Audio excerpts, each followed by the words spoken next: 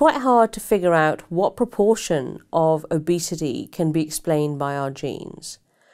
We know that the rising prevalence of obesity, the fact that more and more people are becoming obese, is strongly influenced by our environment, by the food that we eat and the amount of energy that we burn.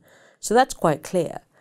But we also know that the amount of weight people gain is influenced by their genes. And those genes are relevant for everybody. Even if your weight is normal, your genes are influencing your weight.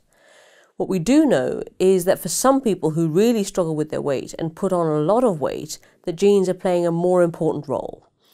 Now, it's hard to say what proportion of obesity is influenced by our genes, but the number that we can say is that 40% of everyone's weight is influenced by their genes, and it may be higher than that for some people who really struggle with their weight.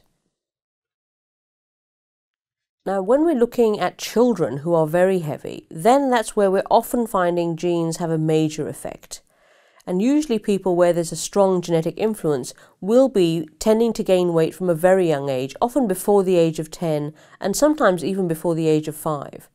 And really what we're finding is that if you're looking at very heavy children, then you're more likely to find genes that are having a strong effect.